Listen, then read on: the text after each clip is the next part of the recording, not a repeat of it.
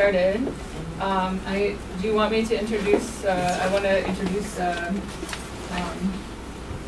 Rafael Rodriguez Beltrán.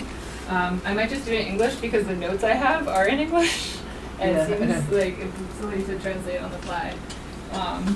So I'll introduce myself too. I'm Professor Michelle Hardesty. I teach U.S. Literatures and American Studies, Cultural Studies at Hampshire College, and I'm part of the Cuba exchange program that is there. We've been working for 16 years, leading both the semester abroad program every spring. Also, every year we have a scholar in residence at Hampshire in the fall, and this year Rafael Rodriguez Beltrán is our scholar in residence, and we'll be here for one more week before heading off. Rafael Rodriguez Beltrán is the vice president of the Alejo Carpentier Foundation in Havana, which is also our program's new institutional home. And so he's become a really important part of our steering committee and teaching faculty. And this past spring, he had supervised one student's semester-long independent project. It was called Slowly Exploding Perspective in Cuban Anti-Slavery Literature Throughout Time. And Professor Rodriguez Beltrán is a Carpentier scholar who has written and lectured extensively on Carpentier and has prepared and published critical editions of the authors Acue Yambao and Concierto Barroco. He's a scholar in multiple languages and in language pedagogy, especially French, and he is also currently doing work on the image of Cuba in very contemporary French literature. So today, Professor Rodriguez Beltrán is going to be giving a talk on Explosion in the Cathedral by Alejo Carpentier, a novel known in Spanish as El Siglo de las Luces. So please help me to welcome him today. In the first place, I would like to say thank you to this university that has given me the possibility of addressing to you with this talk. In the second place, you see already that my English is not very good, but I feel that there are lots of colleagues here that are very competent in both languages. If something doesn't work, I do my best to communicate. But sometimes there will be some mistakes. You will be very kind if you let them pass. I'm concentrating what I'm trying to say. Only if there's something that you don't understand, of course, you will stop me and will tell me. Okay? But, as a matter of fact, I proposed other novels to be analyzed because it is a huge one. This is one of the most important novels, not only for the production of Alejo Carpentier, but for the history of novel in my country. My country has a literary history that begins in the 18th century. But it's also one of the most important novels in the context of Latin American literature. It's very interesting maybe to say that, well, our colleague Hardesty has said that I am very interested in French literature, French culture in general. And you know this dictionary Larousse that is very popular in everywhere. In their edition for 2000, they made a sort of I suppose it was a sort of survey about the most important films of the century, most important persons of the century, etc., etc. And there is a section where it said the most important novels in the century.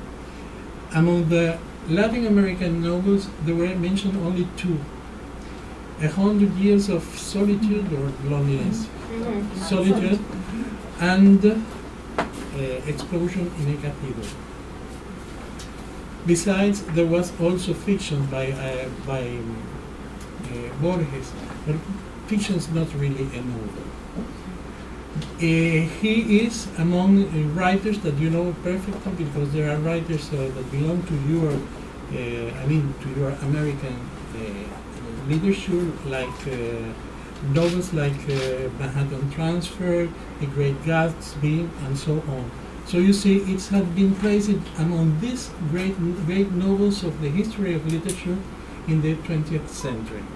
That's the novel that I am going to talk about. But I was told also that maybe it would be interesting to point out some issues concerning the life of Alejo Carpentier, because there are some points that are not very clear about his life. So I begin with who is Alejo Carpentier. I talk about, of course, the siglo de las luces, and some contradictory outcomes that that are shown in the novel.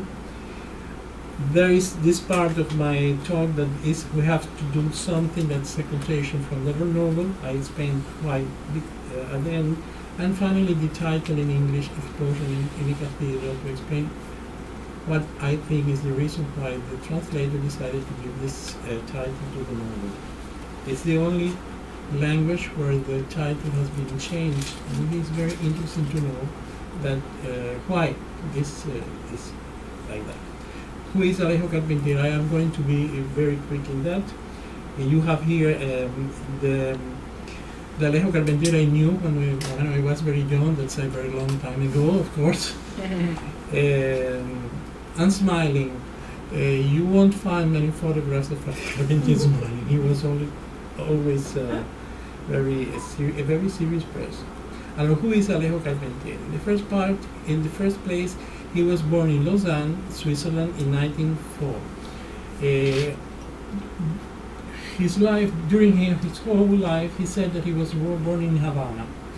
And after his death in 1980, his widow, continued to say that he was born in Havana, even though we knew all that it wasn't true. He was born in Switzerland, and there is a reason why he decided not to reveal this place of birth and the birthplace. No? But I explain why. His parents settled in Havana in the second decade of the century, because his father was an architect, and Cuba was a new republic. You know, we were the last country of Latin America to be freed from the Spanish colonialism. And it was a new republic, very young, and there were lots of buildings. And so he decided that maybe in America, particularly in Cuba, he would find work. And it was real, while the price of the sugar was very high in the international market because of the First World War. But it didn't went very well afterward, you will see. The teenager Alejo begins translating short stories by Anatole France. He was French speaker. His language was his mother tongue is French. Her mother is a Russian, but as a Russian that speaks all the time in French, he never learned to speak in Russian, and neither his father spoke Russian, so they spoke French all the time. And he began translating these works by Anatole France that was an idol of the Cubans at the time. The Cubans that read. In 1921, his father abandons their home, and Carpentier becomes a journalist. The only thing that he knew how to do was to write, so he decided to become a journalist. And he began publishing in the most important journals and magazines of the time. That makes that he is in contact with what we call a grupo minorista. It's a group of intellectuals that are very related to avant-garde, European avant-garde. And they try mainly to develop other a culture that is more wider than the culture we were used to in Cuba. I mean the Spanish culture. They looked to England, they looked to the United States, they looked to France mainly, and other countries in order to widen their ways of thinking and appreciating the arts. He is imprisoned for a political reason in 1927. All the Cubans, this imprisonment lasted very little time for Cubans, but for the foreigners, they were immediately expelled from the country. I don't know the word in English. When you expel someone, Expelled. deported. That's the word. In Spanish, it's almost the same. Were deported, and his mother, decided to forge a document saying that he was Cuban. He found a lawyer that was willingly he forged this document saying that he was born in Havana, in a very popular street of our capital, and so from that day to his death, he said always that he was born in Havana. In every place, he said so. But all the people that were in prison because of this political reason were supposed to be controlled by the police every week. They had to go to the police station to say that they were there, etc., etc.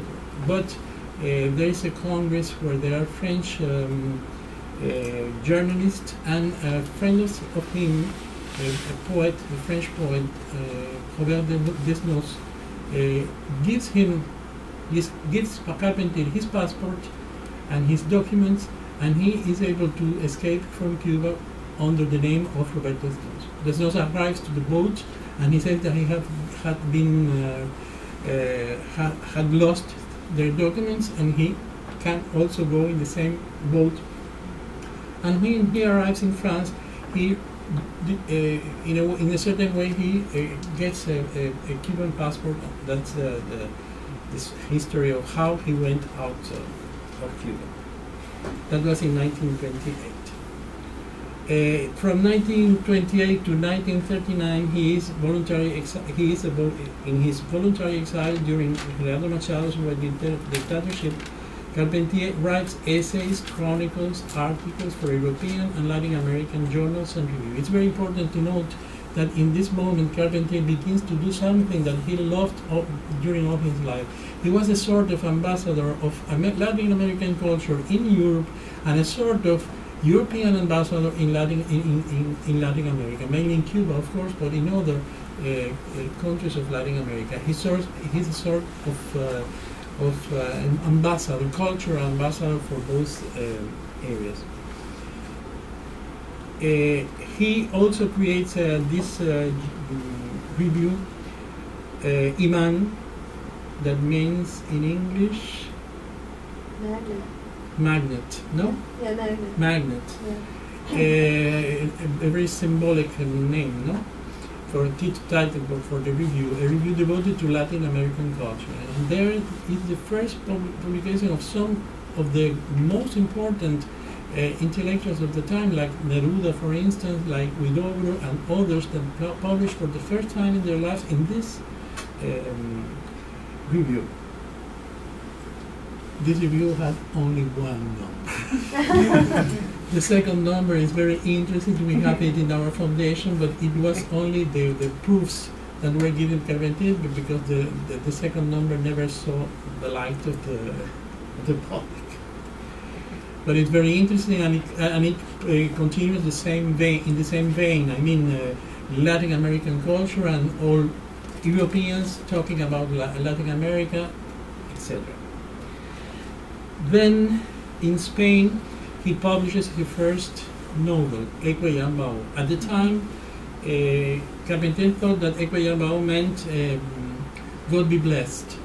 We know today that that is not the meaning of the word, but it's not very important.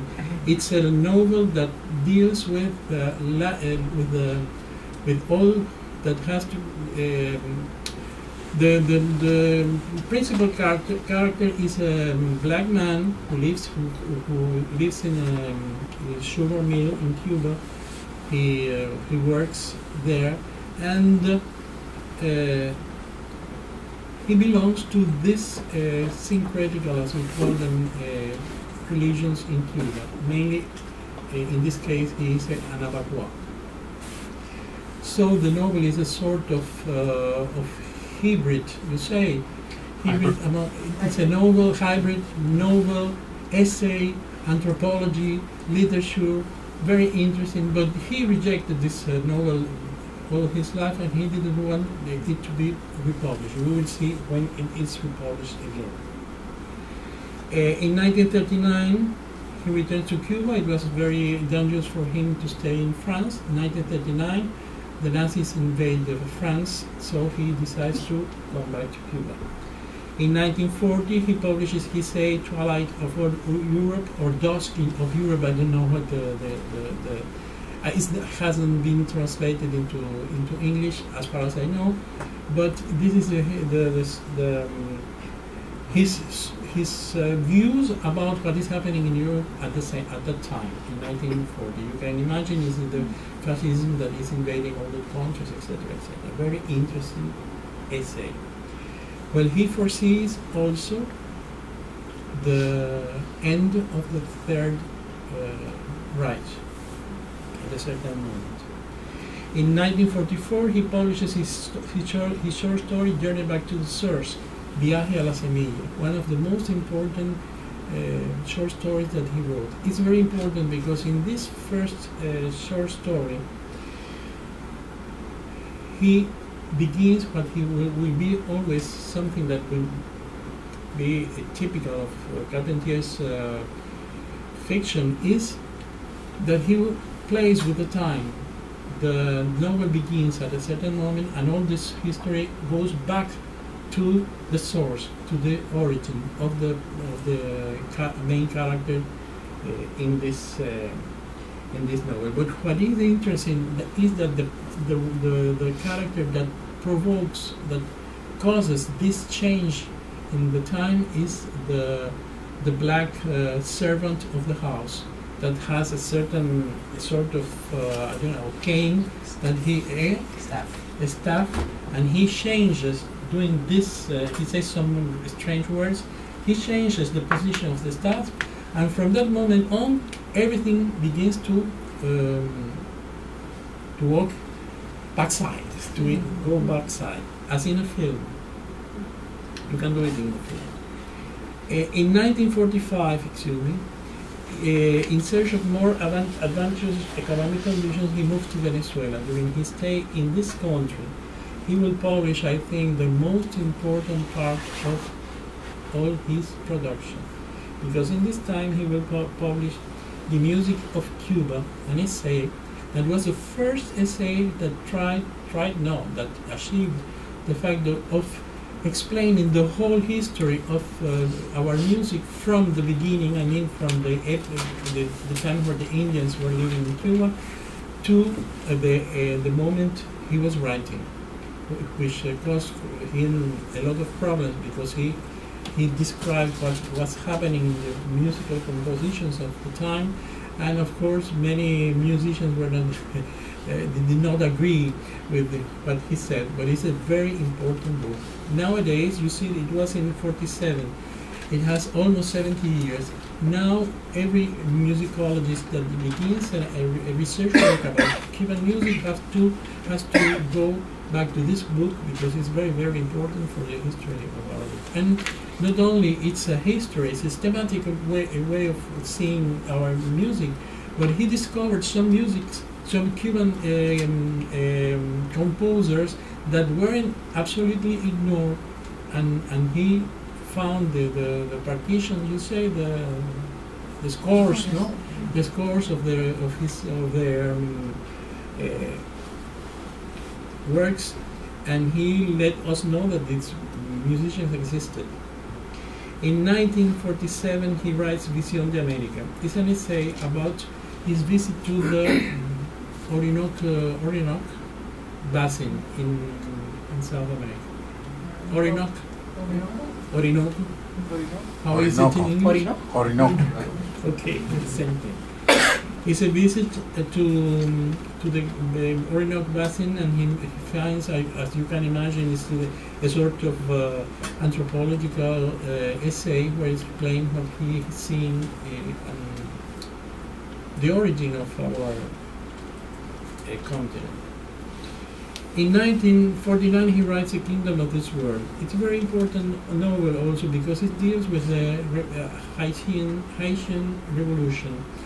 It's the first time that the the Haitian Revolution appears in a novel, in literature in general.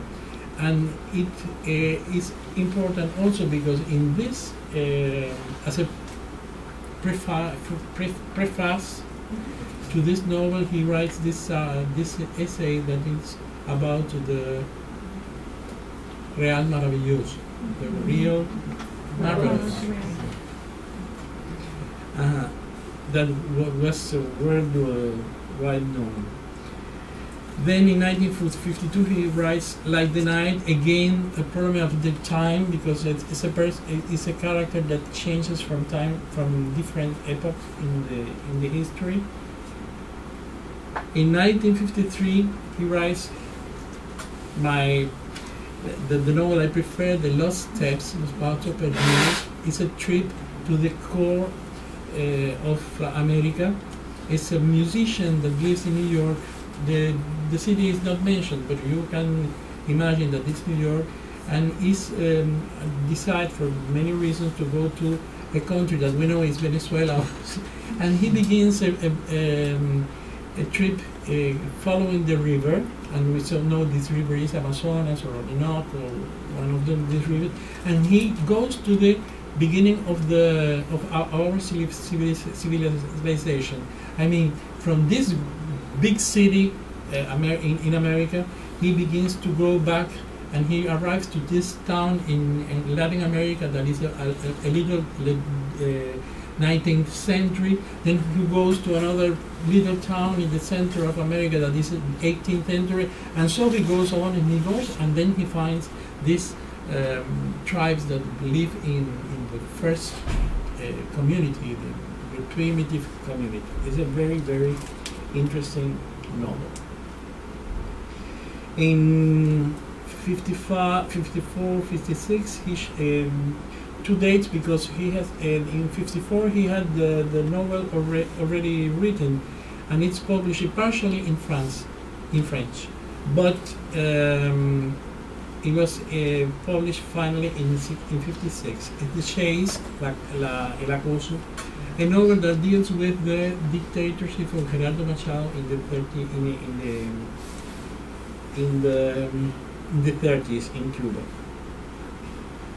From 1951 to 1960, his daily column Letra y Solfa appears in the Venezuelan journal El Nacional. You can imagine here you have 10 years. In 10 years, every day he wrote this chronicle article for this column named Letra y Solfa, which means more or less literature and music, the main themes that he. But he also was interested, was very fond of plastic arts and painting, sculpture, everything that deals with culture was here in this column, Letra y Solfa. You can imagine we have 11 volumes like this of these articles of Letra y Solfa, because you can multiply 10 years, 365 days, the quantity of articles that deal with everything. You can find there, and that's the moment you notice how wide was his culture. He was someone, I'm not supposed to be so enthusiastic. More academic. In 1959, after the triumph of the revolution of 59, he comes back to Cuba, where we participate in numerous cultural issues. In 1962, he publishes his best-known novel, El Siglo de las Luces, which will be the center of our talk today. But it's important because I said that in Venezuela he wrote most of his most important novels, but he says in his interviews that when he came from Venezuela he had already El Siglo de las Luces already written.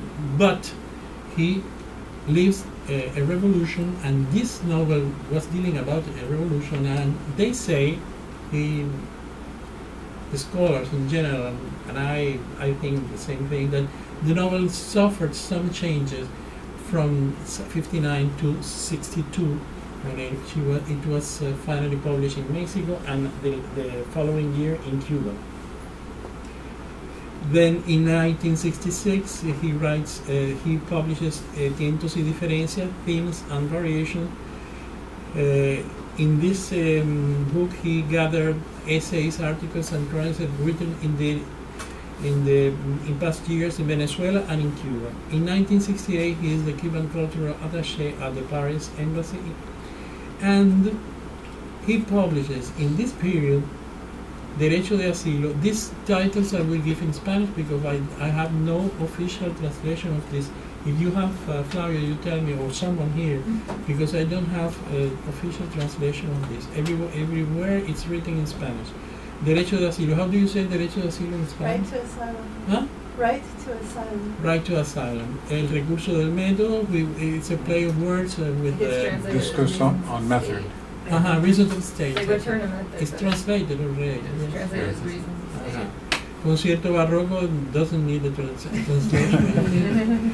Razón de ser, reason of being, I would say, essays. La consagración de la primavera is the title of the ballet by Stravinsky, The Rite of Spring, I think is the name in English. And El arpa y la sombra, the harp and the harp. And the shadow. His last novel. As you see, it's a very productive period also. But it's true that the most important novels, of course, are those written in Venezuela, and El siglo de las luces, that was written partly in Venezuela, partly in Cuba. Carpentier was the recipient of the Prix Mondial Sino del Duca in 1975, of the Cervantes Prize in 1977, of the French Prix Médicis Étrangers in 1979. I wanted to say also that it's absolutely, because we have the documents. He was proposed twice for the Nobel Prize, but the proposition implied that he had to renounce to his feelings about the Cuban Revolution, and he said no all the time. In 1980, he was proposed without condition, and he was supposed to begin the Nobel Prize, but he died in April 24th, and he didn't get the Nobel Prize. Well, that's the idea about the life of Alejo Carpentier. I suppose that you know mainly this, but it organizes a little the idea of this author. Now I'm going to talk about this novel, El siglo de las luces, Explosion in a Cathedral. You have here the title page of the first edition in Mexico, the edition of 1962.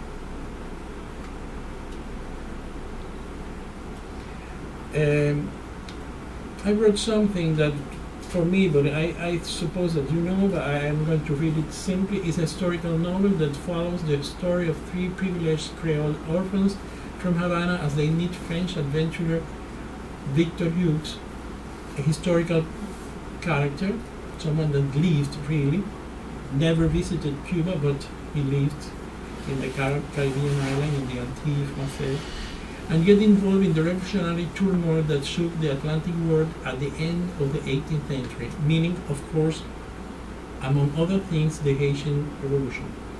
Published in 1962, this is one of the most influential works written during the so-called Latin American boom. Latin American boom, as you know, it's a commercial name for a series of publications that took place in just from 1962, I would say, until today. I would say. In this first generation includes Carpentier, that had already published a lot before 62, but it includes, of course, Garcia Marquez, Carlos Fuentes, and other writers that you know, Vargas Llosa, and others, Sábato in Argentina, and other writers that you know, I am sure, that became I don't like the term Latin American boom, but it's useful. It's very useful. and you know what it means. Regarded as one of the Latin America's greatest historical novels, Explosion in the Cathedral deals with the impact of the French Revolution in the Caribbean. The main characters are all members of one family, two siblings, Carlos and Sofia, and their cousin Esteban. The narrative deals with the cyclical nature of control, destruction, and development during the revolution. Stylistically, it contains elements of magical realism and mirrors the tension between Europe and Latin America found in many of Carpentier's other works. That's not my idea, that's what is said in every book about Cuban leadership, but I think it was easier for me to take it from that. Some leads that I would like to that I would like to point out in this novel. In the first place, enlightenment. That is very important for the novel. This novel has a very important epigraph that the scholar that Roberto González Echevarría has studied very profoundly. It has a first, epigraph, no? Yeah. In the novel that says, "Las palabras no caen en el vacío." This is an English translation, but this phrase, epigraph is written in Spanish. It's taken from the very, very old document, so hard. The words don't fall in the vacuum. In the void. In the void, thank you. And it's something that is very important. Not only the words, the ideas don't fall in the vacuum. It's in the void. It's very important as a lead to the. And what are the ideas that are in this moment? The ideas of the Enlightenment. Of course, the French Revolution. That is a sort of consequence. They say it's a consequence, I think, of many things, economical and political, but also a consequence of the Enlightenment. There is the problem of slavery. The French Revolution has dealt with slavery in a very particular way. We will talk about that. The other theme, important theme, is the guillotine and the struggle that is supposed to come after that. Concerning the Enlightenment, the most important document of the Enlightenment is, without any doubt, the encyclopedia. The in English it's encyclopedia. It's this huge work that were done by several French philosophers and scientists in general that tried to make it more rational, more secular, if you want, all the sciences. You have here the frontispiece of the encyclopedia, very symbolic, with the truth in the center, and the truth they try to tear the veil that covers the truth. Which are the encyclopedias, the most important, that are mentioned or alluded, no? In the. Of course, D'Alembert, who is the principal editor, with Denis Diderot. Diderot is mentioned directly in the novel.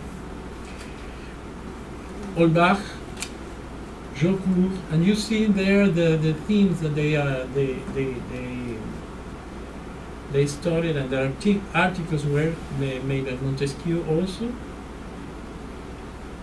Quesnay, of course, Rousseau, the most important for this novel, is mentioned all the time, not only as a writer but as a musician also, because his opera, the Adivino, Soothsayer, no? Soothsayer. Eh? Soothsayer. Soothsayer of the village is very important for the development of the et tu go aussi. And also to go, and finally Voltaire, that is mentioned also directly in the. But Carpentier works in a very particular way. Everybody knows Voltaire, everybody knows Rousseau, D'Alembert, and maybe the other one also. But at a certain moment of the novel, Carpentier tells us that these three members of the young people, members of the family, are reading something, and it's very important in Carpentier when he says they were reading this book, or they were hearing this music, or they were doing that, or were looking at that, and it's very important to see what is looking Carpentier, where is he looking for. And he says that these young people were, and I copied the translation from this man, the young people, they used to sit reading whatever took their fancy, old newspapers, almanacs, guidebooks, natural history perhaps, a classical tragedy, or a modern novel set in the year 2440, which they stole from each other from time to time. They were very interested in the reading of this novel. I admit that the first time I read that, this is invented completely by Cathedral. But it's not like that. There was this novel with this title that was written by one of the encyclopedists, but Carpentier loved the people that nobody knows. And I tried to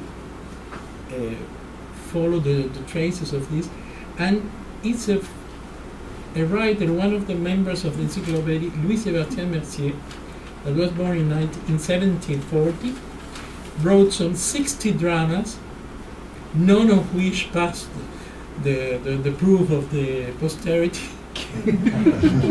So when you have, but when you make a very profound study of 18th century theater, you study La Brouette du Vinaigrier. I don't know how to translate. La Brouette, c'est la carretilla. ¿Cómo se dice carretilla? A chariot. The cart. The cart Yeah. of the vinegar vendor. Yeah. But he wrote this novel, L'an 2440, Rêve s'il en fut jamais, literally the year 2440, a dream if ever there was one, was first published in 1770. It went through 25 editions. After 1789, the author, Mercier, modified some chapters as to reinforce the idea that he had foreseen the French Revolution. He died in 1814, the year of the end, almost of the Empire, French Empire. Here you have the facsimile of the novel. What is it all about?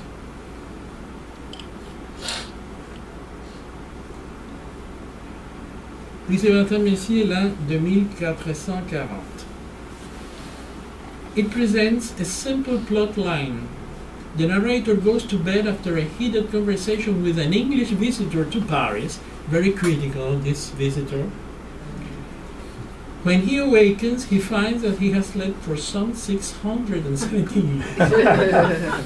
It is now l'an de grâce, 2440, 2440, the years of Mercier, you see 700th birthday. The rest of the novel is a 41-chapter long stroll through Paris in which the narrator discovers the 25th century, which has been perfected according to Enlightenment.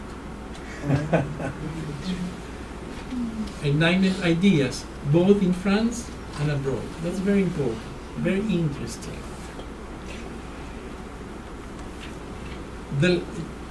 L'an 2440 demanded, and maybe demands, it's a book I recommend. It's translated into English. And there have been recent, those who are interested in utopies or uchronies, because this is not an utopia, it's what they call uchrony, because it's a changement of time in the same place. There's not another place. It's the same Paris, but in that year. Demanded and maybe demands to be read as a serious guidebook to the future. It offered an astonishing new perspective, the future as a fait accompli, excuse me, the French word expression, and the present as a distant past. It exposed the rottenness of society before his eyes. Don't forget it's 1770, huh? Long before the French Revolution, almost 20 years before. Mercier's hero knows everything that catches his fancy in this futuristic Paris. I hope it's well in English all that. Public space and the justice system have been reorganized. Its citizen garb is comfortable and practical. Remember how people dressed in the 18th century? And he criticized that, and people were more or less normally dressed. Hospitals are effective and based on science. Based on science. Don't forget, for instance, le médecin malgré lui, yes. Or the Molière. Yes. Based on science. There are no monks, priests, prostitutes, beggars, army, slavery, coffee. I was very sad when I read that. My country is a coffee producer. Tea.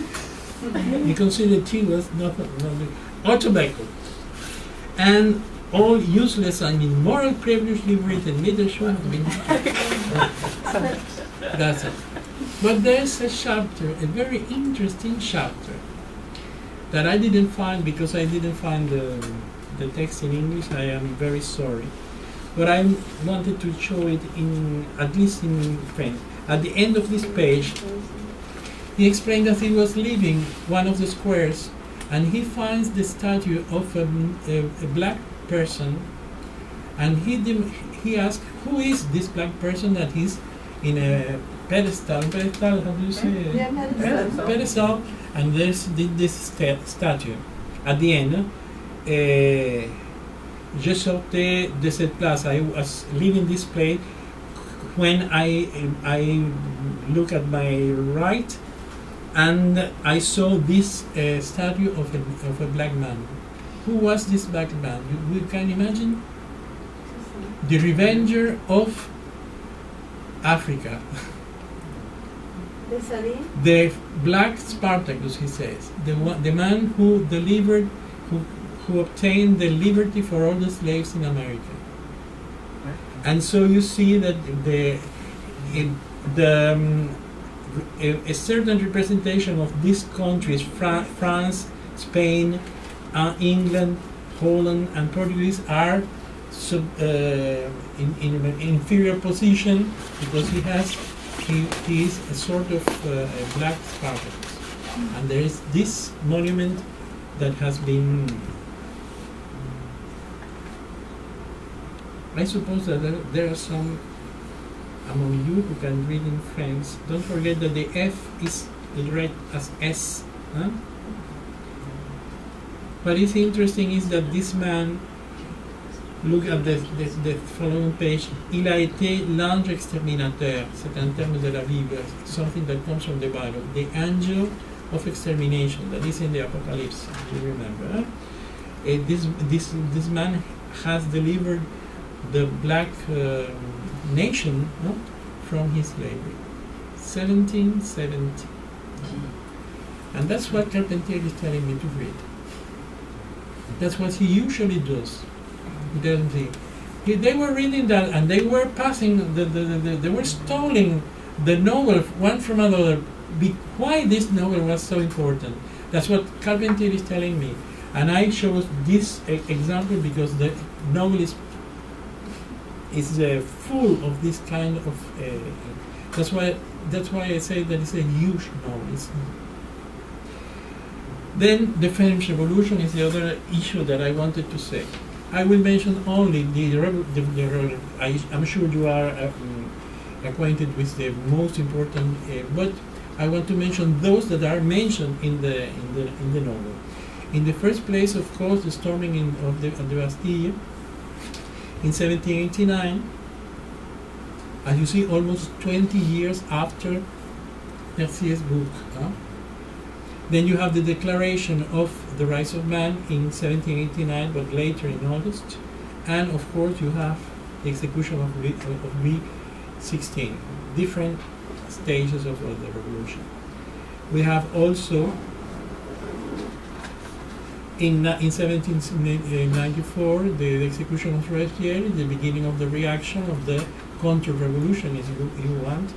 In November 1799 is the coup d'etat. I won't ask how do you say coup d'etat in English. Coup d'etat. That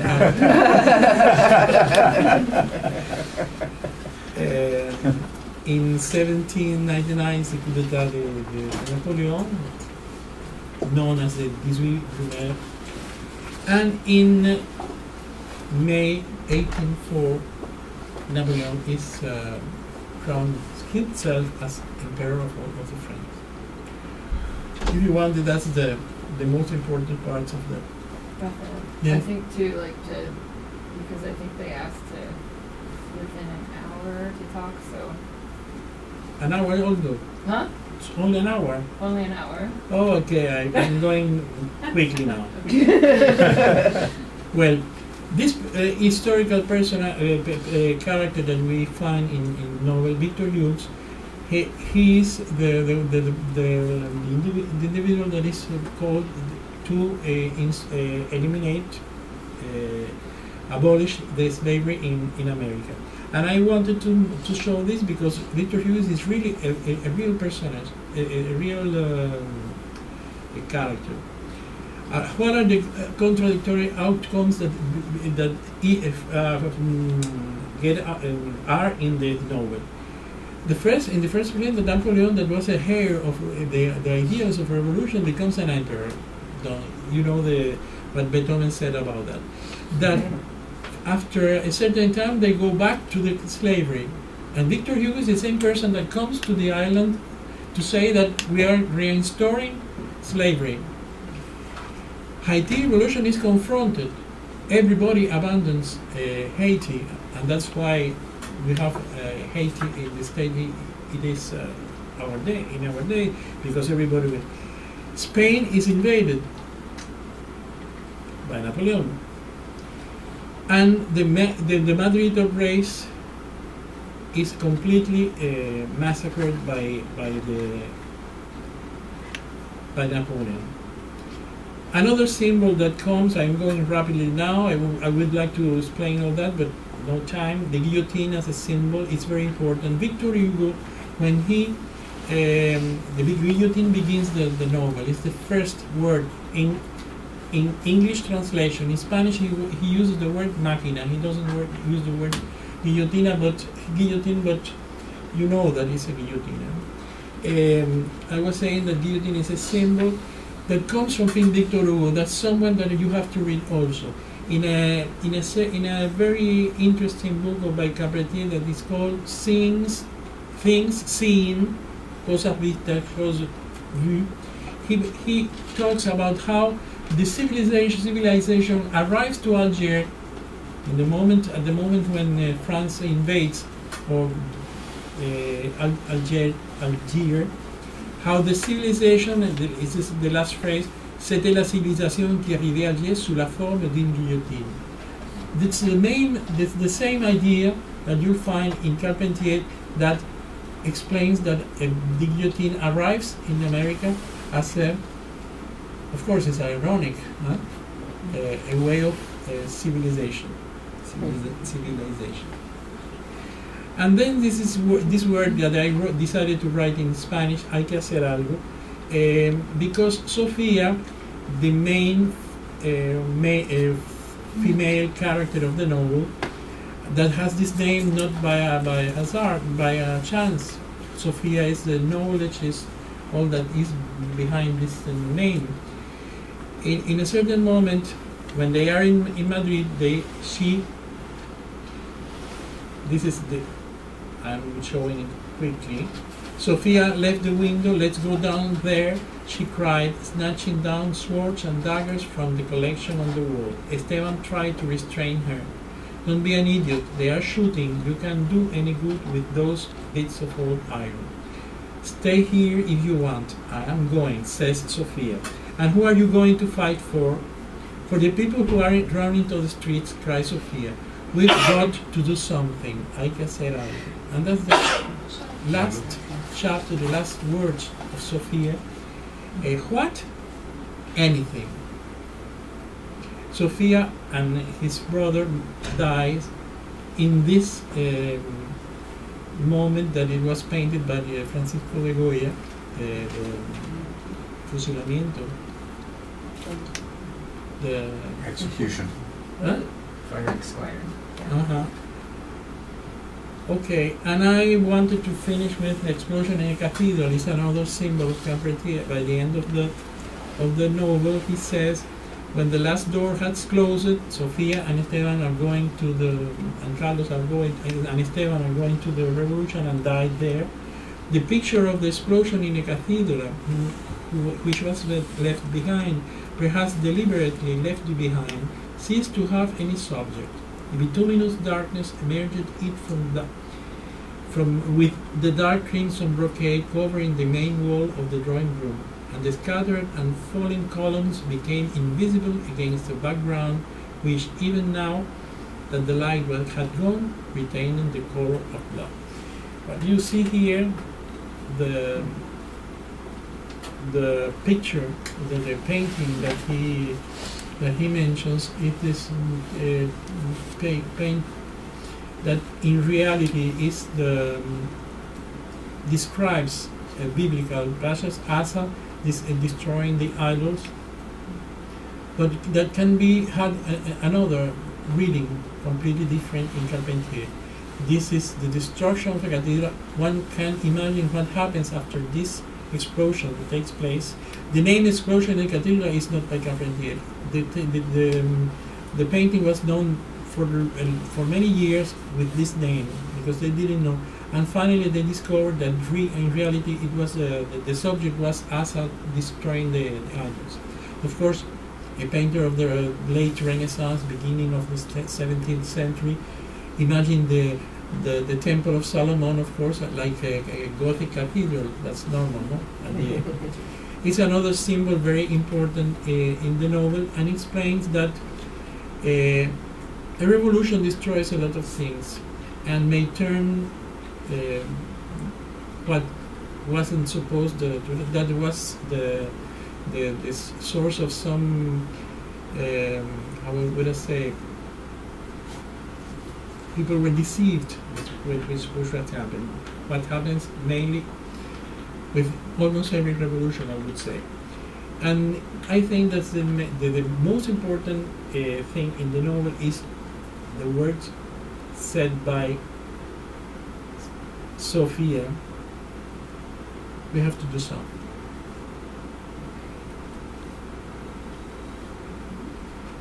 That's all. I think we have 2 hours. I could have developed more time, but no problem. If you have a question, of course, if I can answer this question. So just a quick question. Thank you so much. Do you want me to ask in Spanish or English? If you can do it in Spanish, but I think there are some. Yeah. Well, there are some people who don't speak. Okay, so I'll in translate. English. I'll ask it in Spanish first and then I'll translate in English so that people know.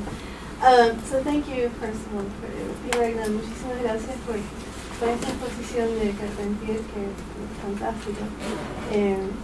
La pregunta que tengo tiene que ver con C.L.R. James y el grado de conocimiento que tenía Carpentier del trabajo de C.L.R. James sobre Toussaint Louverture. Y bueno, y la reinterpretación que había hecho James de la revolución haitiana. Entonces, me traducirlo ahora en inglés. So, the question I've just asked is about C.L.R. James and the degree of knowledge that Carpentier had about James's, rethinking of the historiography of the connections between the French Revolution and the Haitian Revolution. From in 1942, Carpentier visits for the first time Haiti, and then at that moment he is acquainted not only with the work of James but of other writers about Haiti and Asian writers like, for instance, Jacques Roumain. And this author is very important for Carpentier, not only for this, not for I think not for the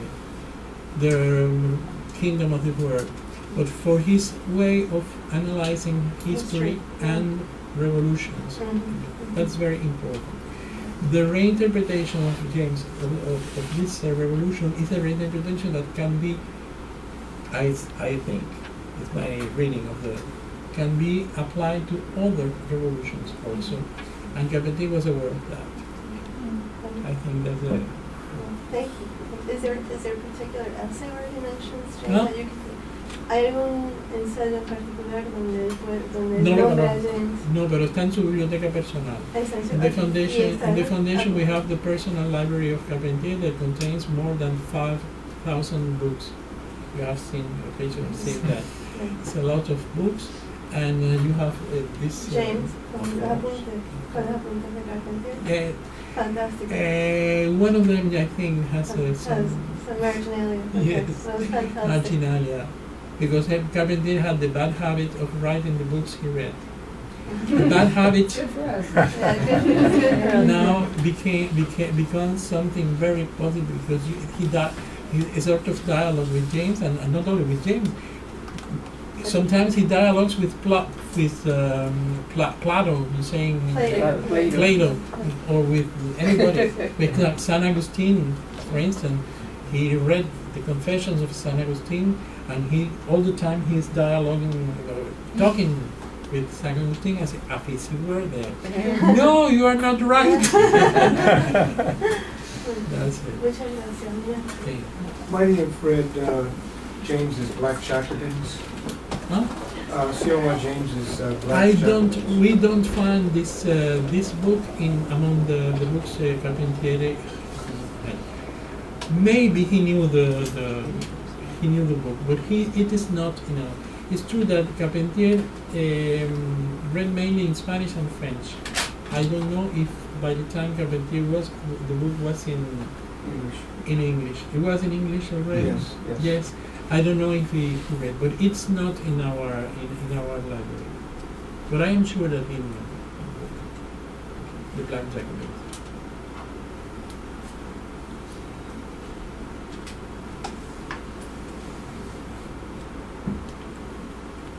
I have a question. With the 2440 book, the futuristic book from the 1700s, that mentioned this perfected Enlightenment future in which all these things have been eradicated, including slavery. Like, could you say more about how you read that existence of that book in the context of the siglo de las luces and its own thinking about revolution and slavery? Well, we have the possibility of working also with the manuscripts of Carpentier. Mm-hmm. And I will tell you that this book, it's not only that I search for the book, but because in his notebooks, he says, I have to read this book. And we have the document that shows that he asked for this book at the library, at the National Library. And he had this book for a long time. And he took notes that we have about the book. What's true, it is not said in the novel, because the novel has more or less, as you see, it's not a very big one. 200 pages more or less, but we have 2,000 pages of this novel in our foundation. It means that he wrote and rewrote the novel, and in this text he was very interested about some other things in the novel, mainly the problem of justice. Justice is something that they interested in. The apparatus of justice in France. There was another thing that also was very important for him, the problem of prostitution and all of the social problems that had this society at the time, and he even tried to introduce this with the character of Rosaura, but finally he decided not to. It's not only the slavery, but another issues that were very important for him. But Carpentier works this like this all the time. He only mentions one thing because he said, and that is something that he said, and he was interviewed many times. He said that he had to know much more about the person, the characters, and the story than what he was going to write. He knew, for instance, you don't know how Sophia dressed. You don't know her, but he had a description of how she dressed that never showed in the novel.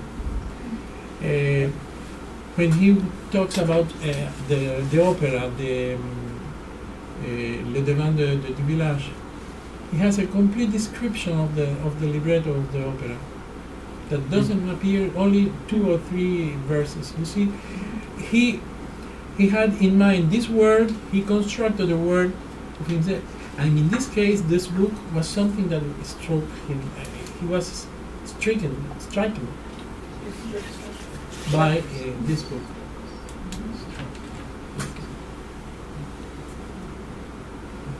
Okay? Well, thank you very much. Thank you very much. You have been very patient.